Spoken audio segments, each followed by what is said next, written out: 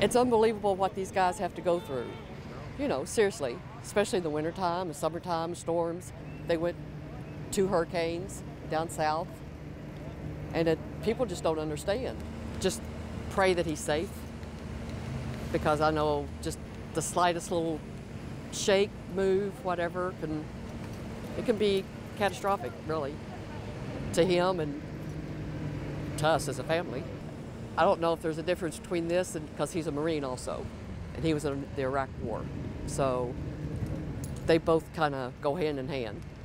You know, he just makes me very, very proud. That wasn't bad. I'll take that run. Beautiful day for it. Nice and cloudy, and enjoying it, having a good time, meeting a lot of good people. So it is. I'm thankful for my family.